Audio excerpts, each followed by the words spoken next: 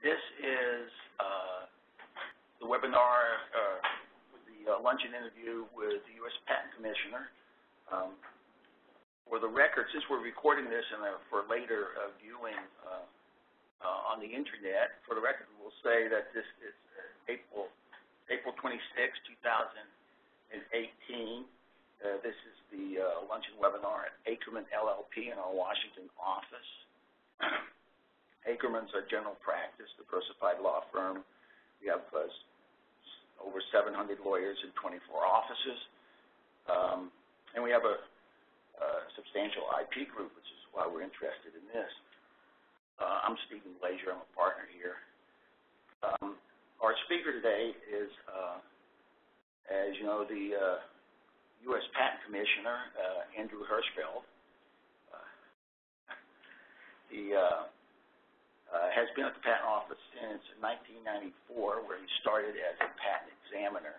He's done a variety of jobs in the Patent Office, and he became a supervisory patent examiner, and later served in other roles, including he was Group Director of the Technology Center 2100 for Computer Architecture and Software. He became the Patent Commissioner in 2015, and is in effect, in that role, he's the Chief Operating Officer of the U.S. Patent Office, who's intimately involved in the operations and executions at the Patent Office. He has a BS from the University of Vermont and a JD from the Western New England College School of Law. So he's a lawyer and an engineer, and a very experienced Patent Office official, so he's a great person to listen to. I will give you the podium here, and he's going to make opening remarks on current developments at the Patent Office of interest, and then we will go into a Q&A question and answer session where we're going to run over some questions that we have gotten in advance from the audience on topics today in the patent community.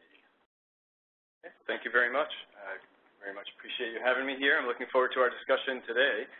What I will do, as you just heard Stephen say, is I'll give some opening remarks, but I'd like to keep what I say brief so we can get to questions. I know a number of questions were submitted in advance. I'd like to spend the bulk of the time discussing those. Let me start by saying we have a new boss at the USPTO, Director of the USPTO and Undersecretary of Commerce, Andre Iancu, has been in position for just over 2 months now, about 2.5 months, and it has been an absolute pleasure to work with him. And what I'd like to do is outline some of his vision and the things that he is focused on, and then I'll get into a little bit of a PTO at a glance, and then I will we'll turn it back over so we can start the questions and answers. Let me start by saying that Andre Iancu really has two main sort of foundational areas of particular focus. One of those is making sure that we all involved in the patent space are having a very positive discussion and pro-IP, pro-patent discussion about all of patents and the issuance of patents. It's very important that we don't lose sight of and I'm going to use his exact words here, the brilliance of inventions, and we want to get it exactly right. The brilliance of inventions and the excitement of invention is a phrase that he recently used in a speech, and he's always constantly reminding all of us at the PTO and in the public to keep that in the forefront of our minds as we continue to go forward. He's really trying to change the dialogue on IP to a much more positive message. Now, that's certainly not to say there aren't challenges, there aren't issues that need to be addressed. We obviously, the patent prosecution is a very complex system. There will always be challenges, and there are challenges now, but we should not lose sight of the positive. And I think that's a wonderful message, and I can tell from my position as commissioner, as I meet people, I can really tell that that's having a positive impact. We really see that.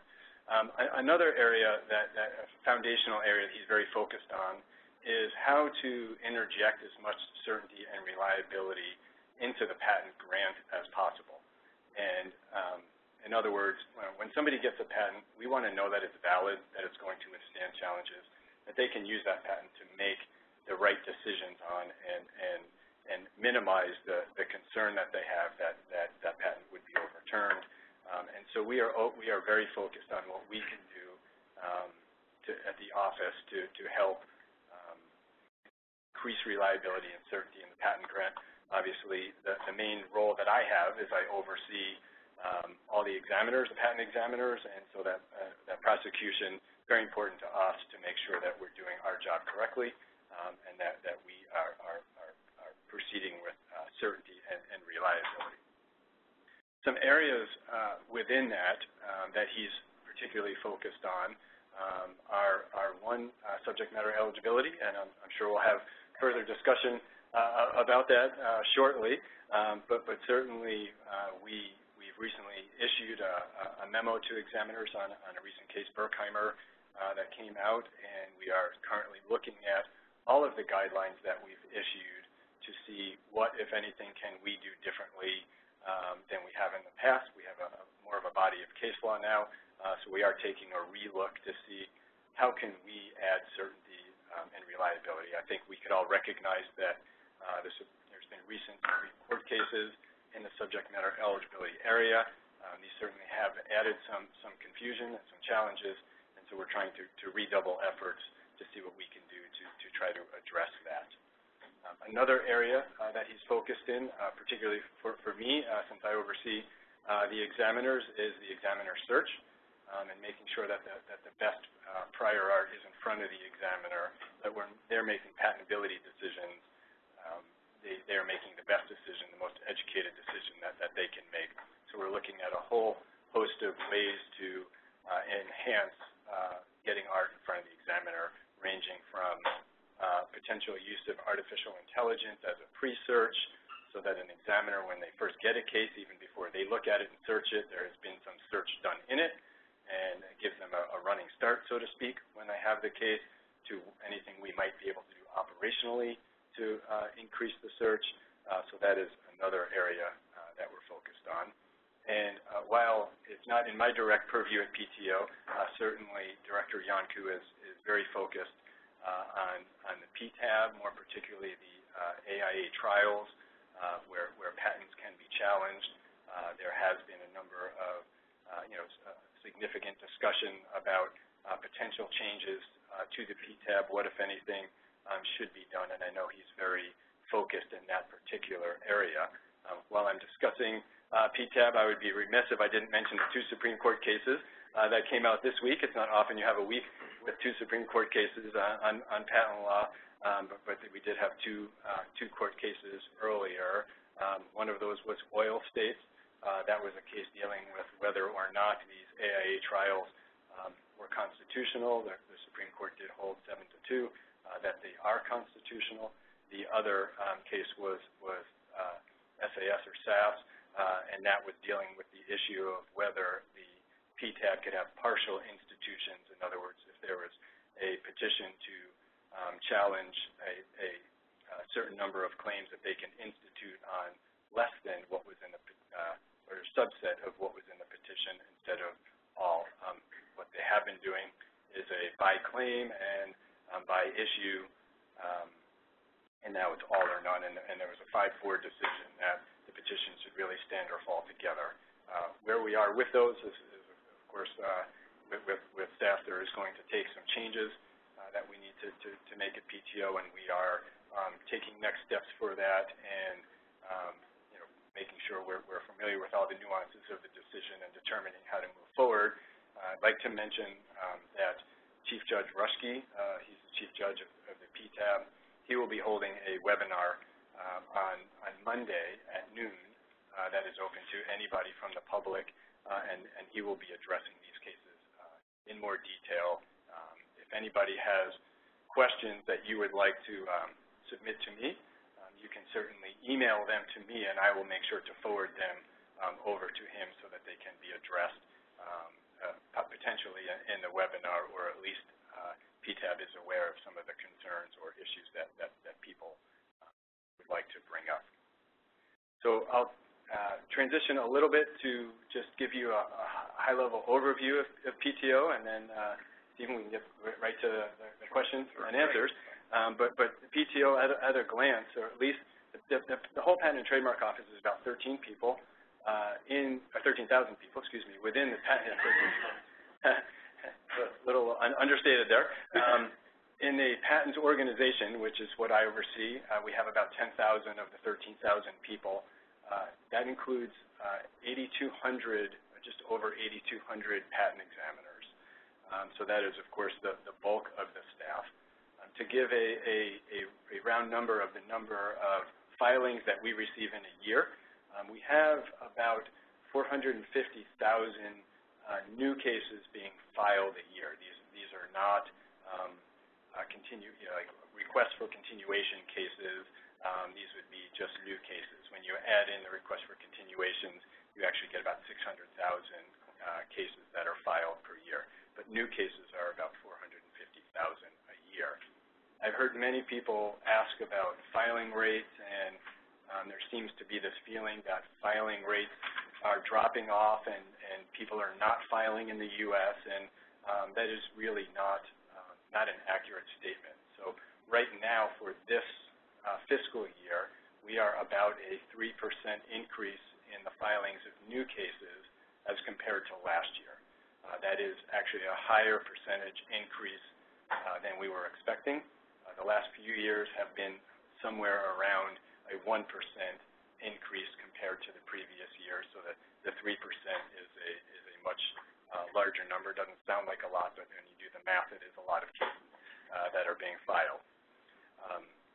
Just historically, because again, I know people ask about this very often. Historically, in the last 20 years, we've only had 1 year where the filings, the amount of filings decreased, and that was 2009, the financial crisis at that time. But all the other years have been an increase in filings from the previous year. Where people get confused is when we add in the request for continuation, and you have a total number. That number is decreasing, but we actually look at that as a good thing. Request for continued examination is rework of cases. We do want to minimize that, so it's actually good that those are dropping. But brand new cases have been increasing and increasing essentially every year for the last 20 years. So with that, I'm ready to just to dive into any of the questions. Cool. You're mentioning the rate of filing new cases. Do you have a feel offhand for how the split between U.S. origin and foreign origin is going? Is that I don't have an exact percentage, but the majority of the filings are from U.S. applicants. So the increase is certainly, at least in major part, to the U.S. filers. Yeah, I contrast that with the trademark side, where trademarks is having bigger increases, but theirs primarily from, I think, the majority from China. Really? So a whole different issue, yes.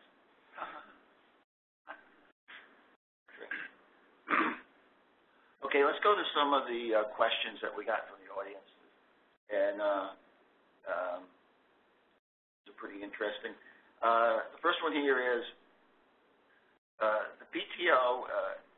Is the PTO working on new guidance for examination regarding Section 101 and patent-eligible subject matter with a goal to have a clear definition of abstract idea?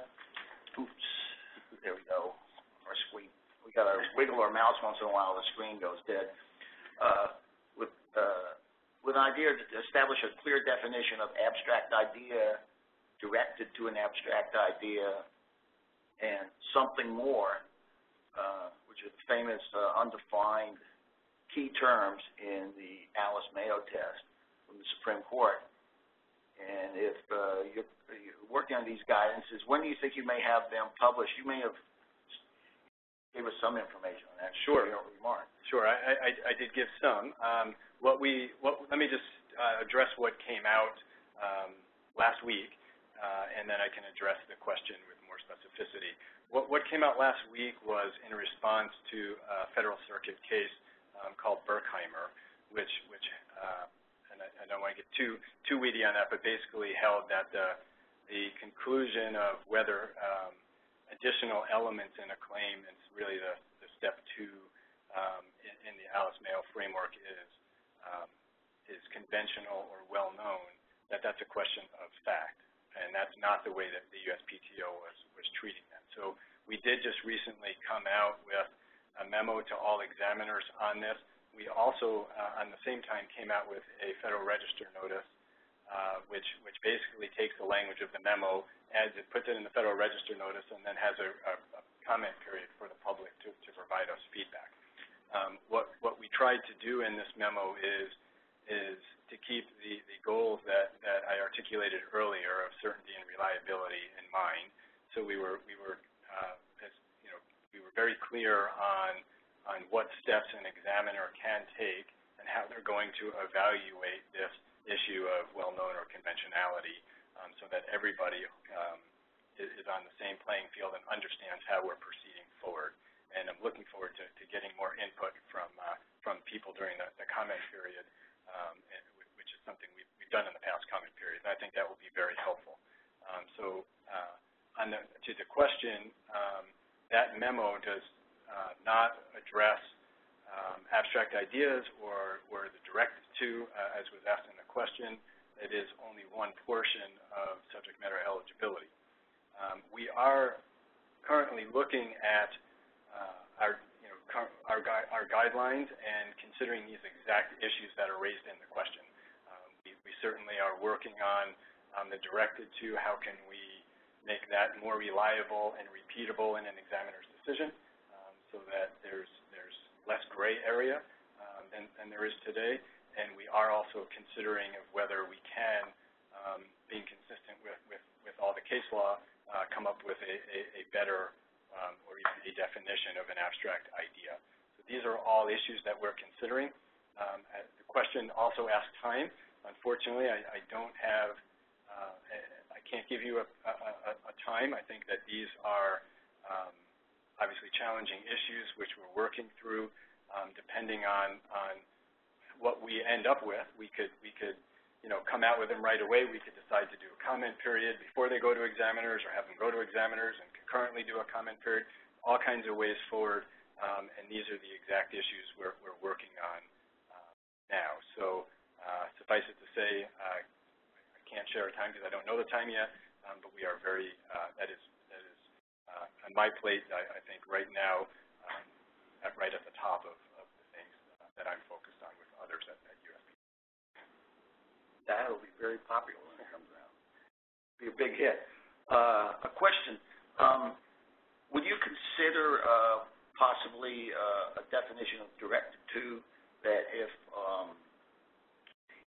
the claims do not preempt all possible embodiments of the abstract idea, so that you could implement the abstract idea outside of the claims that's not directed to the abstract idea, but to a more specific subset of it?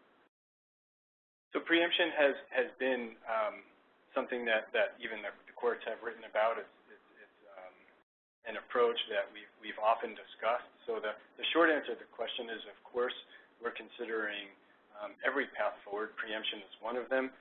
I will tell you that personally, every claim is preemptive to a certain degree.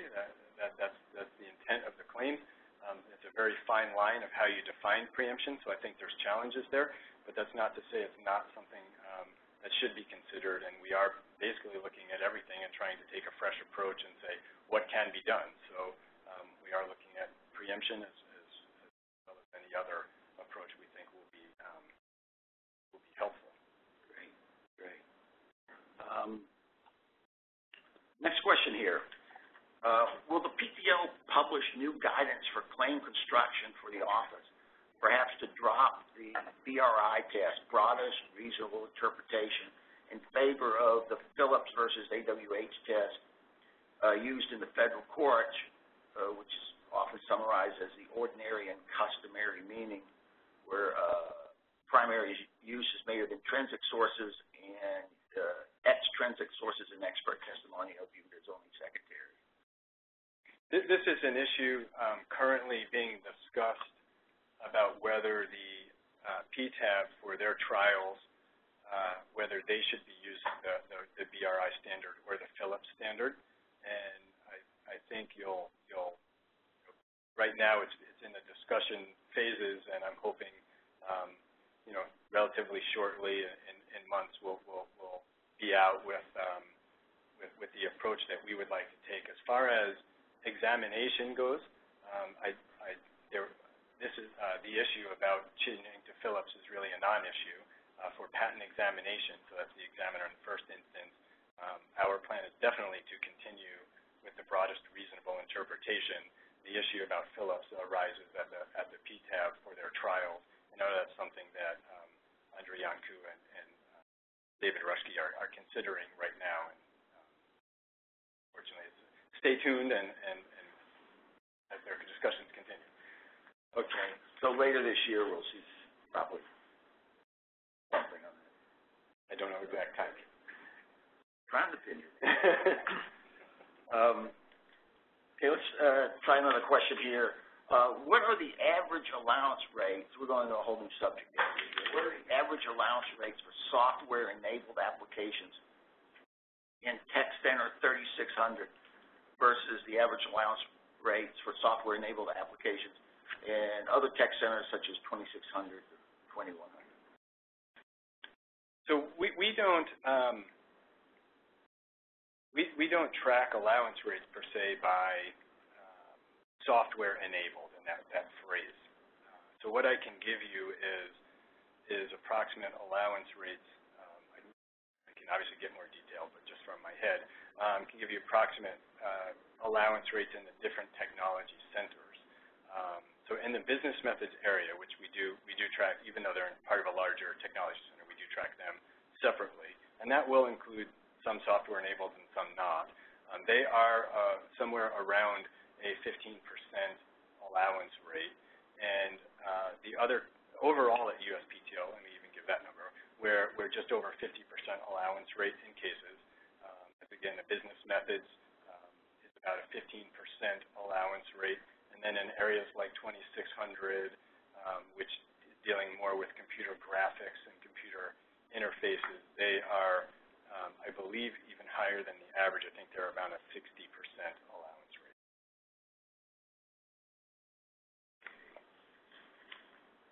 Interesting.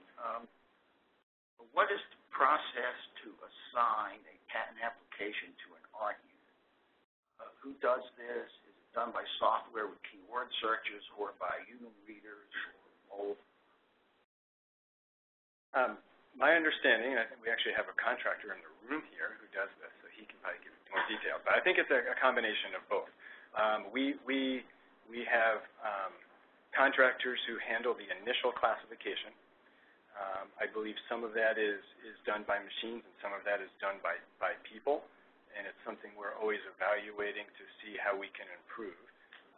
If I may, I'll just go over the whole process. Sure. Right. So once a case gets its initial classification, it is sent over to that particular art area that handles that case. At the point of receipt, it's then looked at to see if it's in the right location, and if it's not, if it's in the right location, then they would obviously keep it and then assign it to an examiner when that time comes. If it's not in the right place, then it would be up to the receiving area to then start a transfer process to send it to a different location. Then there's even a third step. When the examiner gets into the case, he or she will look at it and they may say, this is not my case for whatever reasons, it should go someplace else. And they can also institute a transfer process. At that point, though, they really need to find somebody. They would need to talk to an examiner who they believe it is their case and have that discussion, and they will have to work it out where it should go. So that's the high level of the process.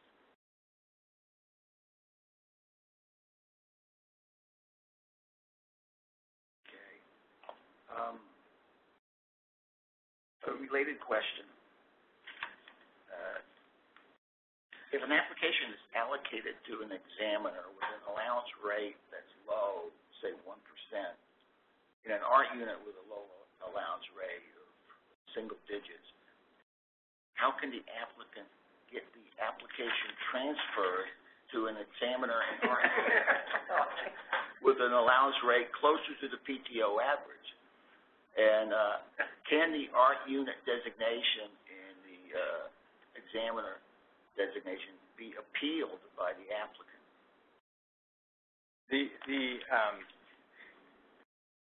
The answer is yes, right?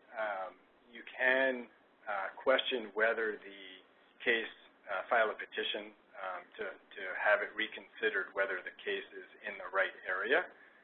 I will tell you that not all the time, of course, but most of the time I believe those petitions are not fruitful because we do take great care to make sure that the right case gets to the right examiner who handles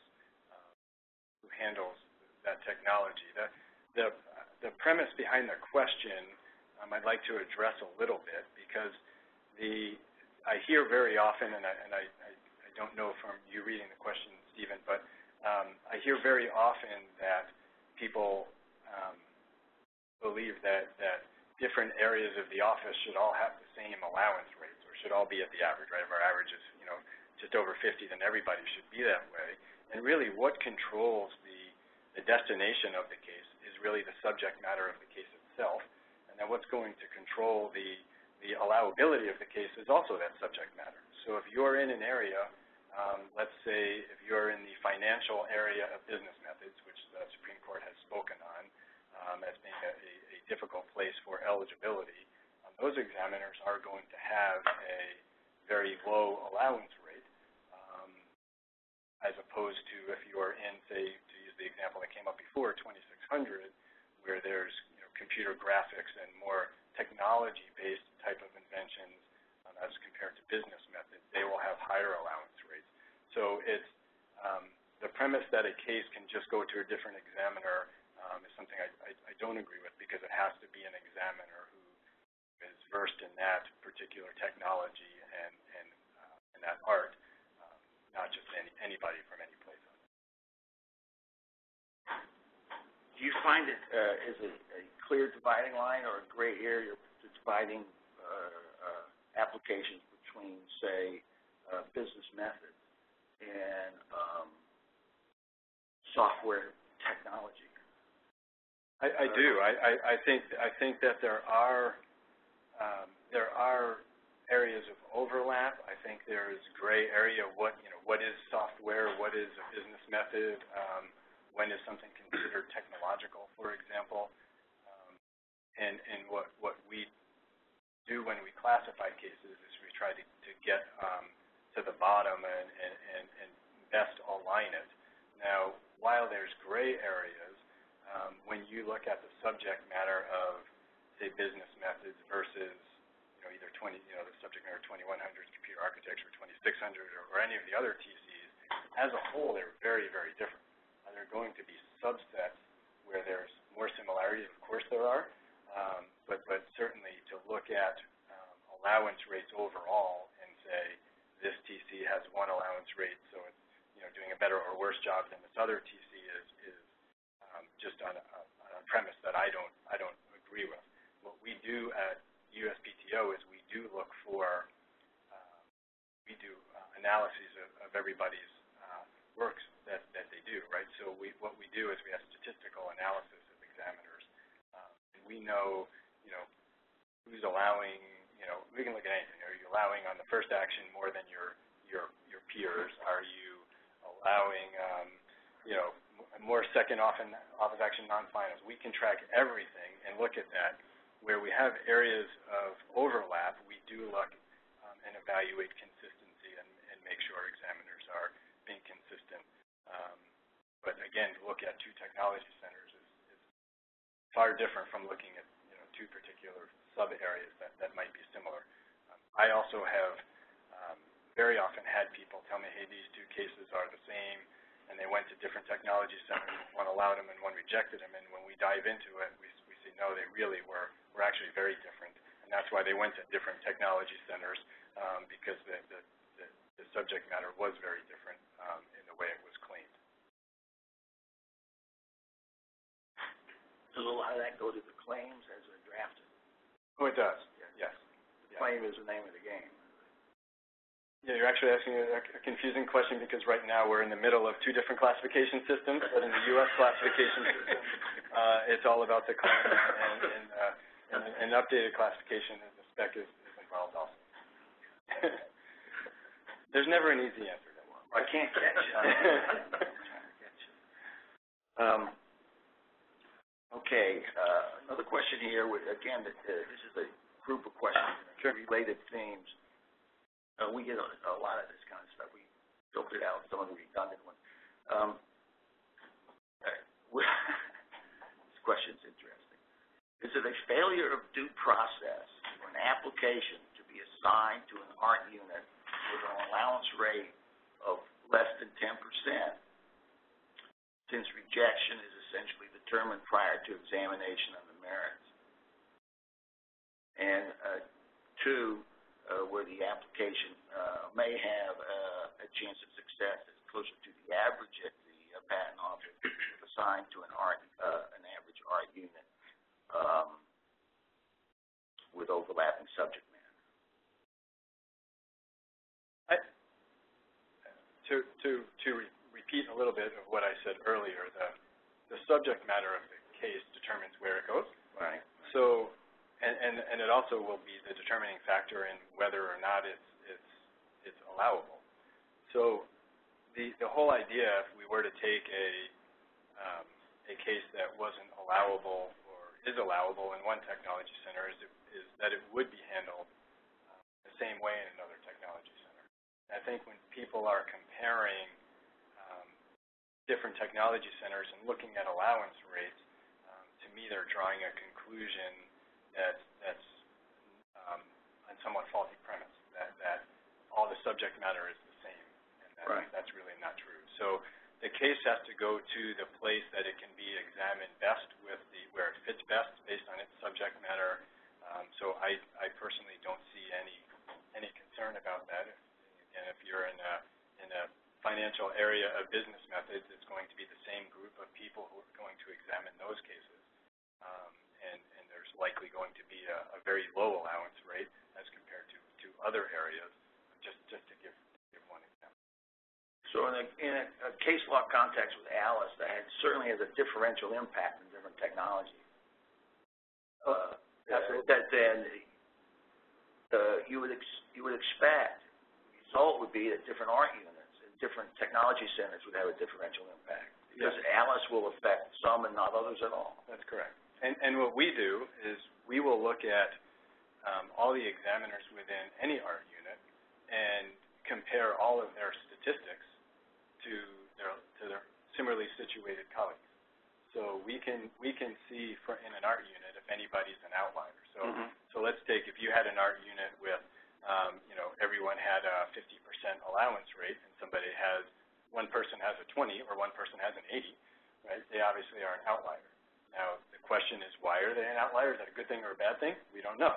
But what we'll do is we'll identify them as an outlier, and then we'll look at their cases and say, are you doing something better or worse? Are you doing something different? Do we need to have training? So that's the approach we take. But again, comparing to technology center to technology center is a challenge. But looking within pockets of similar areas is really where we can get the best comparison between examples. Right. Historically, if you have an outlier, what's the result? Training, or so it could take. He trains you, or you train him? Well, you're right. It could be either, because an outlier doesn't necessarily mean bad work. It just means different work, and so that different can be good or bad. So we'll take a look at that. If we were to determine that an outlier has best practices, and that does happen, and I'll give you one example. Sometimes we see somebody as an outlier, and they're an outlier because their allowance rate is higher than others. And when we look at their work, they're much more proactive than others about seeking allowable subject matter, making suggestions, getting on the phone and calling. And to me, that's best practices, and that's something we would certainly want others to use as well.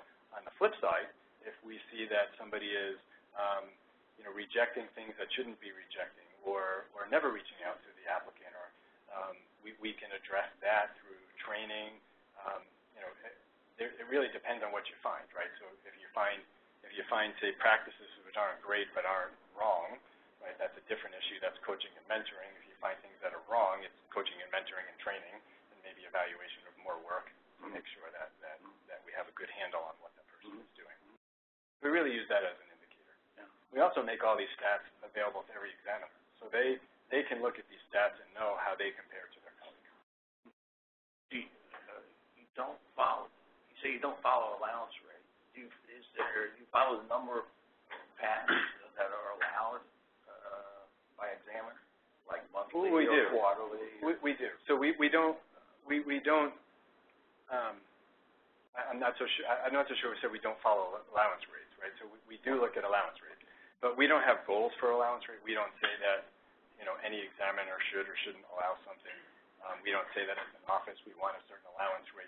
We let that just be a result of normal examination. What we do look at is if somebody is an outlier responsive to their similarly situated peers. And that could be based on anything, allowance rates, the number of actions, you name it, we can track it. For those of you familiar with PAIR, anything that's in PAIR, we can track and monitor that.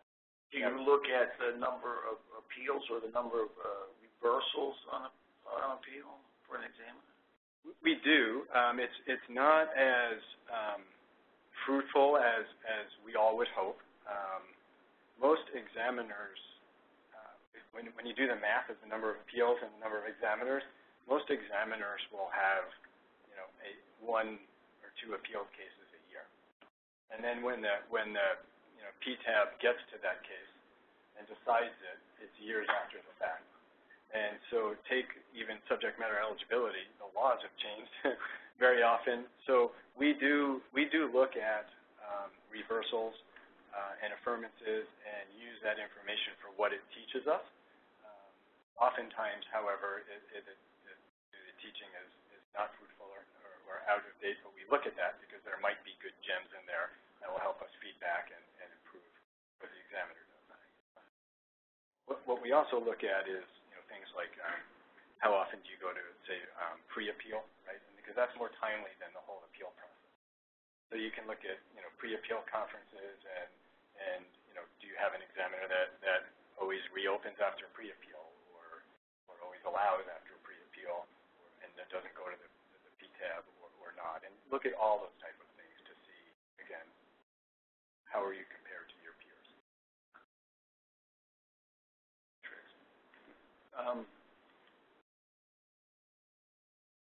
Okay, well, next question, which I think we touched on in answering a previous one, but I'll go ahead and throw it out here in case you have anything else to say. When application's art unit is changed after the official filing receipt, but before the first office action, what process or criteria people are involved in this change?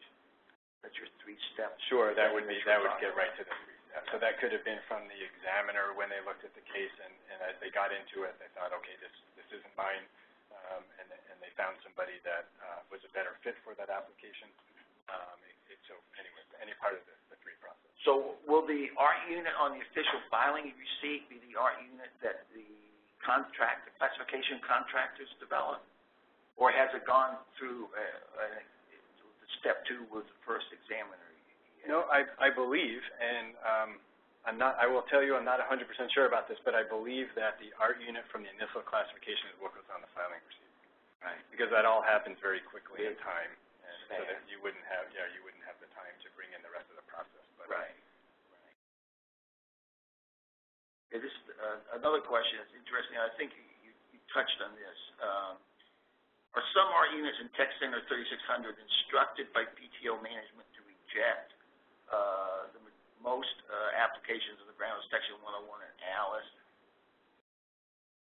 Nobody is instructed to reject, cases unless somebody, has made the determination to look at a claim and say that should be rejected, right? So there's no there's no high-level instructions that say if you're in this area or that area, you reject most or all of what you have. We certainly don't do that at all.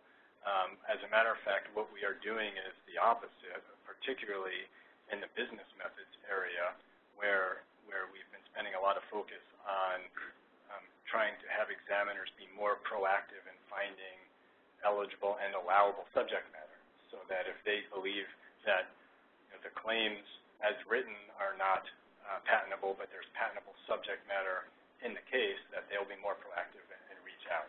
So we try to do the opposite, to try to foster the allowance of cases, but certainly we do not instruct that blanket rejection should take place, and nor do we shoot towards any allowance rate. I think that's a great process. I think all applicants love to get a call from the examiner. I'm a huge fan of interviews. I always say, in real estate, it's location, location, location, and patent prosecution should be interview, interview, interview. I'm a huge fan of getting together with the attorney or agent and potentially the inventor, of course up to whoever's representing that person, with the examiner and having that discussion. I will tell you, I've seen this process from all sides, including many years as an examiner and a first-line supervisor, and now in my current role and previous roles, I get to talk to a lot of people. Very often there's disagreement where if folks involved would just sit down together, they can figure something out or realize why they disagree and really see how to move forward in a productive way. So to me, I would be pushing interview practice as much as we can. I also like to push video conferencing, because I think it's sort of the untapped world that we can explore right now. Primarily, all of our interview requests are coming in for telephonic interviews. If you interview over video conferencing, you can see the examiner. You can amend documents right in real time. You can share documents. We even have staff on hand to help from a technological standpoint, not only the examiner, but any practitioners want. So every technology center has somebody that you can call and say, hey, I can't connect. How do I connect? Great. What platforms do you use for video conferencing? WebEx, Skype, it is primarily WebEx right now, but there is some use of Skype also. We're in the process of changing or updating our tool. A little bit of both right now.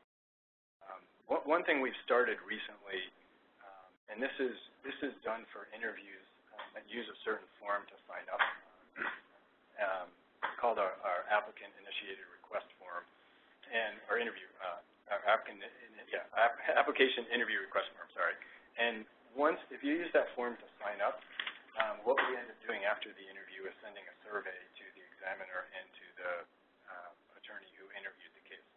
And that's so we can get some feedback ranging from anything about the interview itself to the technological connection that took place, to the assistance you got setting up WebEx or Skype. So it's really, I think, a very helpful step. We just recently started that, and I hope to be able to expand that. So you can specifically request a video interview. That's great. You can. So one of the benefits that we have at the office, if you use the form that I was talking about, and you can find this right on our website, but if you use that, we will know what type of interview you requested. When you do that, it goes to the examiner. The examiner will get back to you within 2 days. But we know, the timing of the interview. We know what type was requested, and we know what interview took place. We've often heard from some that I wanted a video conferencing, my examiner didn't want to do that. This is a good way for us to help keep tabs on is that occurring or not. The form is also an automatic agreement to use internet authorization for back and forth for setting up the interview, and I think that's helpful. And then again, it triggers a survey as well after the interview. Cool. That's great with the video interviews. We've found the interviews to be very helpful. They save time and money and get a better result, and it must make life easier for the examiner too. It must save them work. I mean, I'm thinking it saves them work. I think so too. It does. if they can cut out a couple of office action cycles, right. great for them. Yep. But as there's more hoteling, we've had a harder time doing face-to-face. The video thing is great. We'll try it. We'll do it. I think that's great. I would like to get my clients to video more. There's some, we have some videos on our website of the video conferencing capability, and they're really helpful. They really show you what you can do. So videos to tell you about video. Now with WebEx, you can do like video conference calls, right? Yeah, from different, 3 to 4 to multiple locations. Absolutely. You don't have to be in 2 sites. Correct. Just like you, yeah. So I don't know if Skype is there yet, but that's good. I think Skype can do audio. I think you can, right? So I have routine interviews, well, not interviews, but discussions with examiners, meetings with examiners. We'll all have, 10 people in the room and 10 people on the web, and I've got 10 different connections. They're all located in different parts of the country. Extremely productive. In WebEx? All in WebEx. Cool. Yep. Great. No time delay. Once you get over the hurdle of learning how to set it up, it's very easy. Yeah, it's a little... There's a learning curve. Yeah. Well, you get a more complicated result, so you got to have a more complicated interface, right? That's good.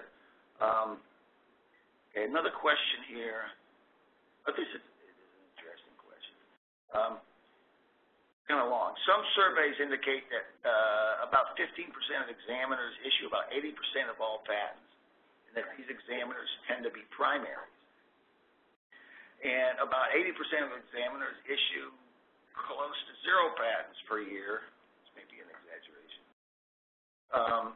And that these examiners tend to be assistant examiners without signature authority. If an application is assigned to a junior examiner with no signature authority with an allowance rate close to 0 in single digits, how may the applicant appeal this and get a new examination with a primary with a material allowance rate closer to the average? Well, there's a lot in that question.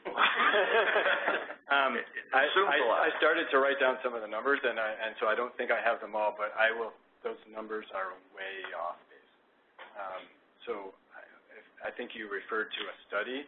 If whoever asked the question wants to send me the study, I'd be happy to have people take a look at that study. But I will tell you, and again, I don't know the exact numbers of the question, but there is no way that 15% of the examiners are issuing 80% of the cases. As I said, we overall have an allowance rate of about just over 50%. There is a range, of course, and that range is based on the particular technology that someone examines. I'm sure there's, low, like we said, in business methods, and even within business methods, there's ranges also, right? If you get towards, say, something that the Supreme Court has spoken on directly, you'll be less chance to much higher. We have about between 85 and 90% of our examiners have over a 25% allowance rate. So I can tell you that the numbers read off in the question are not entirely correct. It's a very, very small percentage of people who have the low allowance rates that are discussed in the question. Again, limited to the areas that are directly, implicated by a Supreme Court case holding something to be not patent eligible. They're straight in the Alice. Yeah, the question really raises the bigger issue about statistical use. And again, we use statistics at PTO, so I'm not going to say statistics aren't helpful and shouldn't be used. But I would be very careful having statistics about a particular examiner or even art unit, because I've seen them when they're accurate, but I've seen them when they're way off base. When people started to use that, I actually was involved in some calls with bloggers and people who wrote about allowance rates to explain why what they had was not accurate. And again, I'm not saying they're all not accurate. Sometimes they are, and sometimes we've seen that they're not. One example is I've seen I saw something written about an examiner who stopped allowing one day. This is the allegation that all of a sudden something went wrong with them and they just decided they're not going to allow. But what happened is they changed jobs, right? So they weren't an examiner anymore. And so it's things like that there's sometimes explanations behind changes. But regardless, what's behind the question, I feel comfortable saying primaries probably have a slightly higher allowance rate than juniors. I think primaries have more freedom. I think as a junior examiner, this is something we've been aware of forever, that it's a challenging job, and as they're learning, we know there's a slight difference. So we're always trying to be cognizant of that, but there's much more consistency across the office than in the premise of the question. Sure. Yeah, it's an extremely challenging job. It definitely, as I recall, I think there was the first Supreme Court patent case said something about how writing a claim in a patent is the toughest job a lawyer would ever have, because you're trying to define the boundaries of intangible property, and you can't just send a surveyor out and measure it. I think it's true. So what we all do, right? We're all in this together. Right. What we all do is incredibly rewarding, right? Going back to the brilliant inventors and the brilliance of invention, it's just fantastic, what we can accomplish in patent law and what those great inventors have done for society. That being said, an attorney's job of drafting a claim and an examiner's job of evaluating a claim are very challenging and very critical, because if you don't get it right, you don't allow something that should have, or you allow something that shouldn't have, or or the scope is not what somebody was entitled to. These are all problems we want to avoid. So it's finding the Goldilocks approach of getting it right, and that gets right back to what we can do at USPTO to reevaluate our training and our focus. Yeah. We found in looking at some of the studies, I have no idea how accurate they are, but one thing we found was that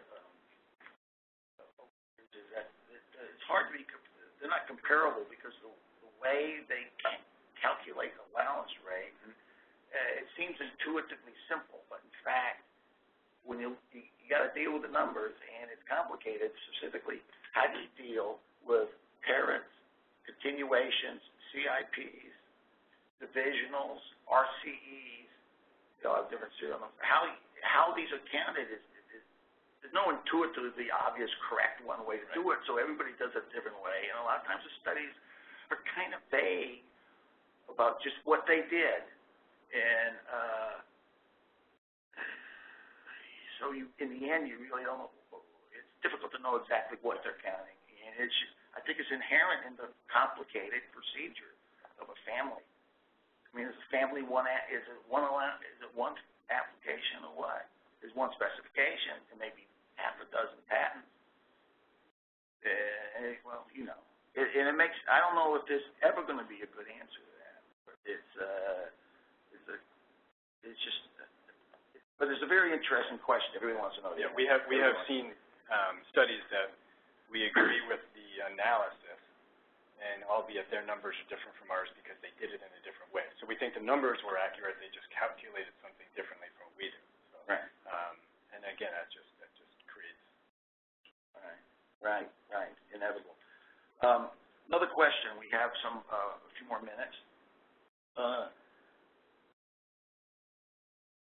You touched on this earlier.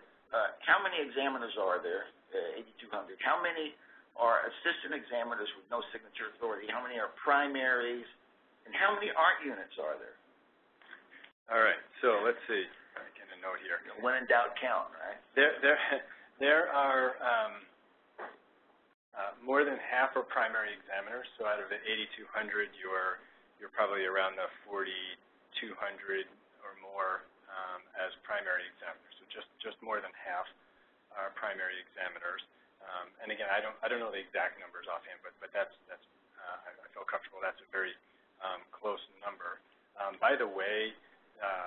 average experience of the examination corps is 10.7 years. Really? Yeah. We have 130 examiners who have more than 30 to 40 years of experience. How many? 130. Wow. And then we even have, I've been told from a recent look, 2 examiners who have over 50 years of experience as examiners, which is just a mind-boggling number. Getting back to the question, so it's 8,200 examiners. The other part of the question, I'm sorry, I'm not remembering quite, I think was the number of art units. Yeah, how many art units? There's well over 500 different art units that we have. Now that gets to be, some art units we have are the combination of different technologies with multiple supervisors, and some are smaller. But suffice it to say there's somewhere around 500 different technology art units that cases can go to, so you can see it very expensive. Is there anything, what else was in the question? No, I think there's, how many primaries, how many assistants?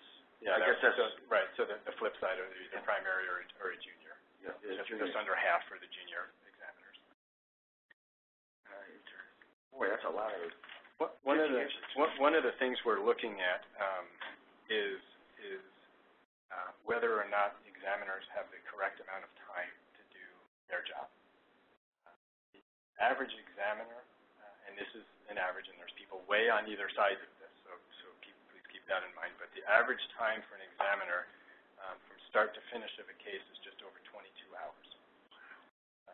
And again, they range up into the low 30s to in the mid-teens, I think.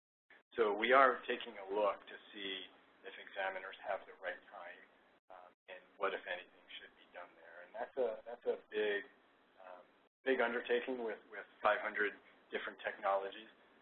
Every technology has assigned to it a production time. So every examiner has when you have a case, you have a certain amount of time to do that case on average. So you distinguish by technology.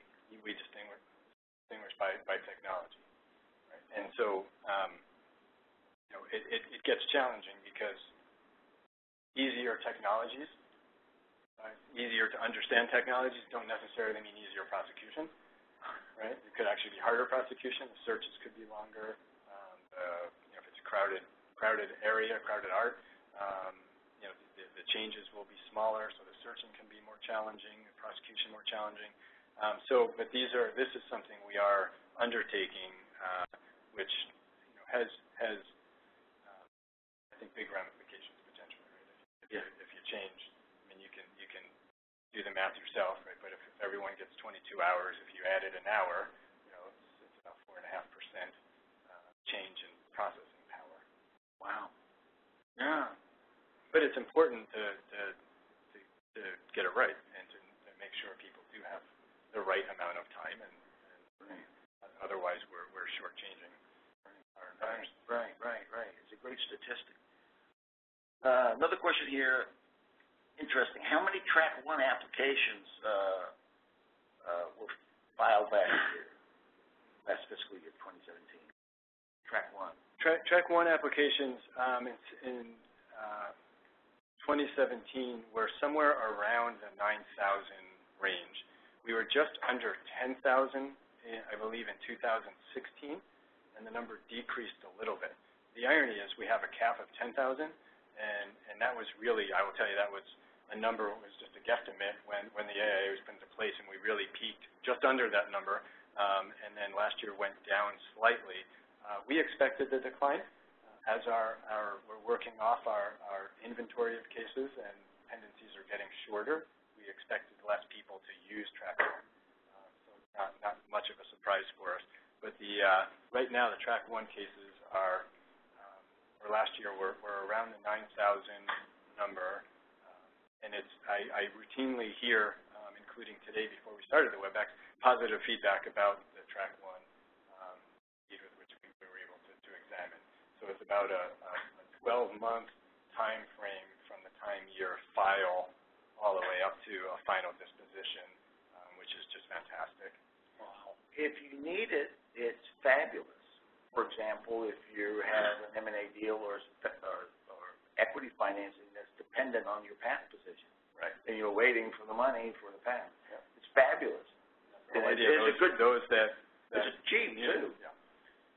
But it's just not relevant for most cases, which is fine because you're letting the demand dictate where you put the resources to accelerate things. You're not accelerating something where who cares, right? We're going to wait 2 years.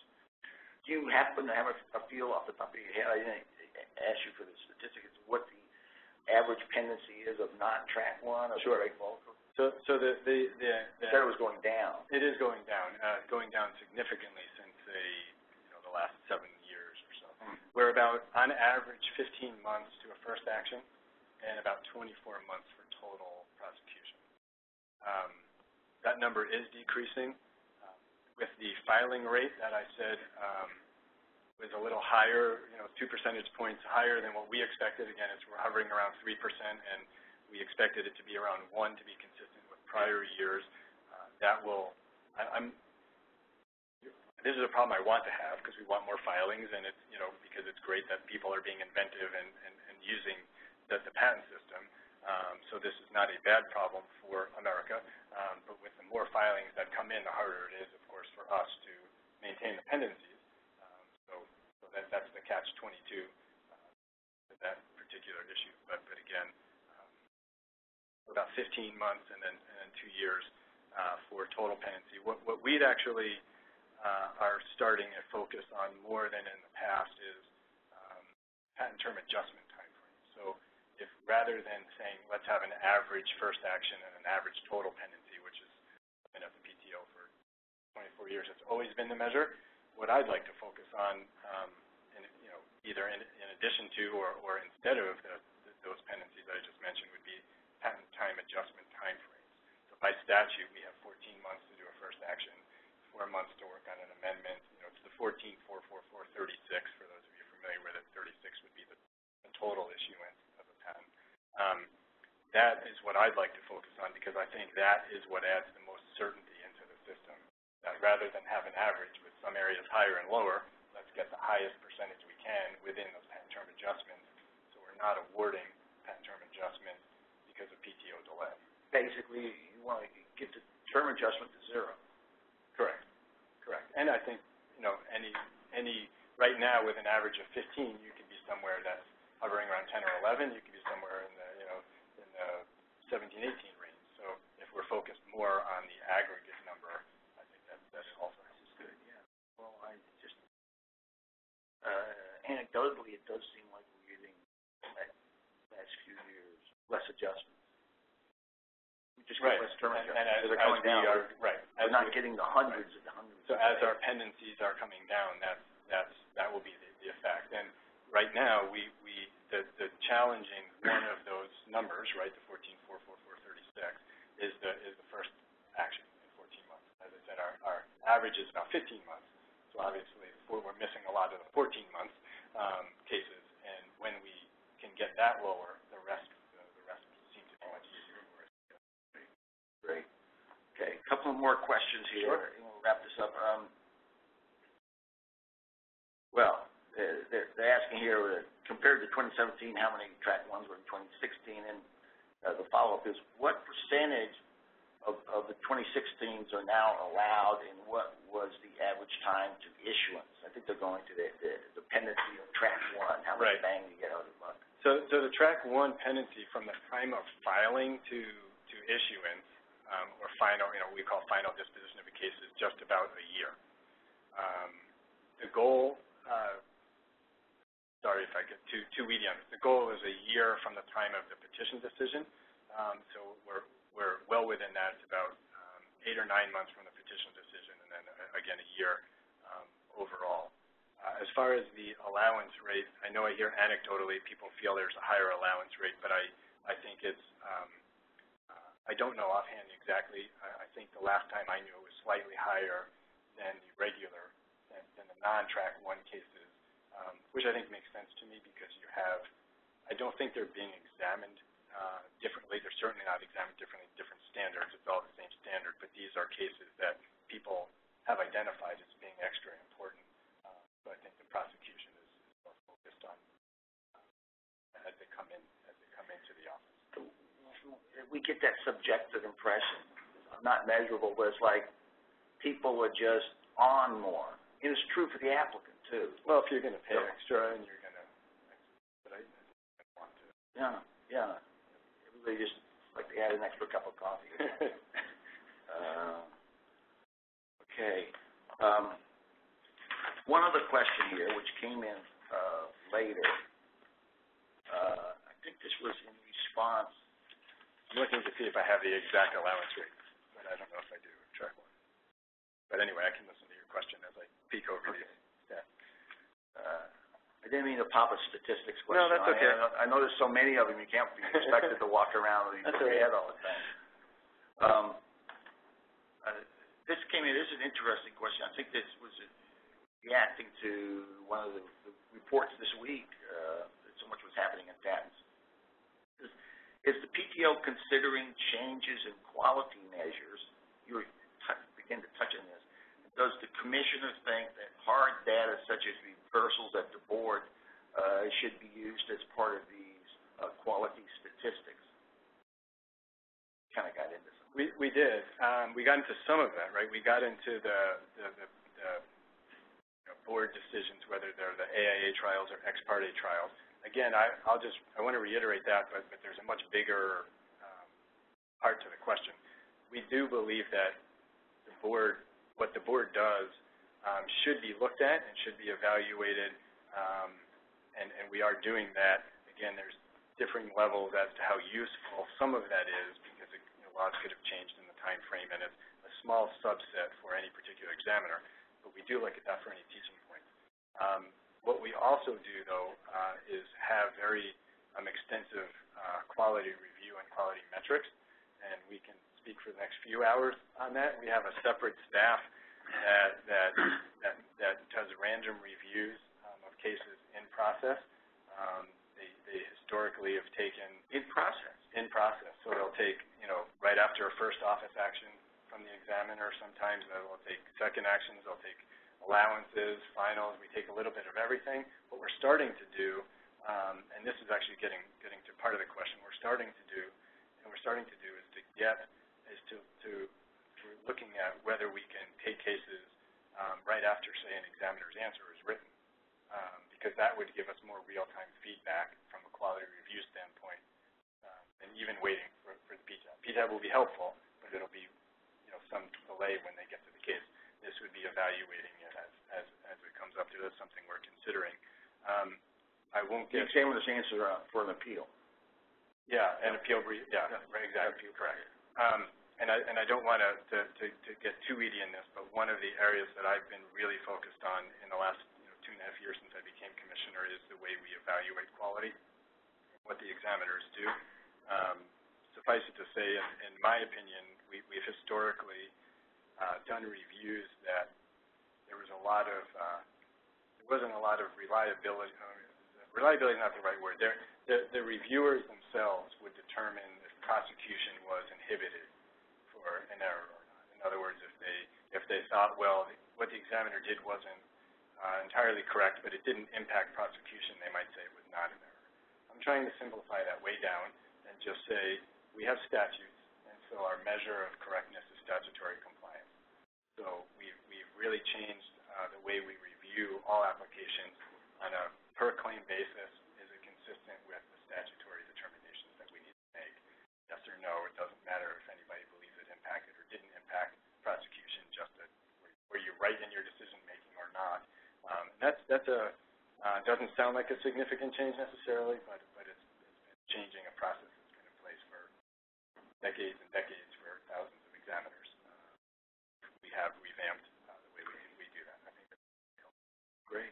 It puts us more in line of reviewing a case the way an attorney would look at an examiner's office action and say, okay, to an attorney, if you have to respond to a rejection, and that prosecution that you don't think is right, then that prosecution has been impeded. And so we want it to be more consistent with the way the public looks at cases. That's great. That's great. How have the examiners reacted?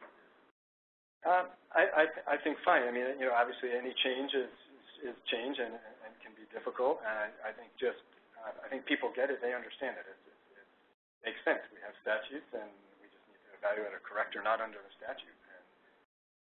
And it's more nuanced than that, though, right? I mean, there's where we get into some questions is, there's a certain notice function in the statutes, right? I mean, it's okay to make the right decision, but you have to convey that, and how much of the conveyance is considered proper or not proper, and that's where it gets a little challenging and gray.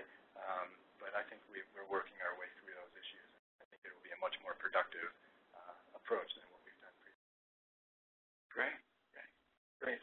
I've received a message that we're out of time, so we got to get off the air. I want to thank you for coming out. Thank you very much. It's been very interesting. And you're continuing the great patent office tradition of being totally open and candid and transparent, which I think is a tremendous help to the whole patent community. Thank you. And it provides a great product for the public and helps us all together promote science and the useful arts. So thanks for coming out. Really appreciate it. My pleasure. Thank you very much for having me.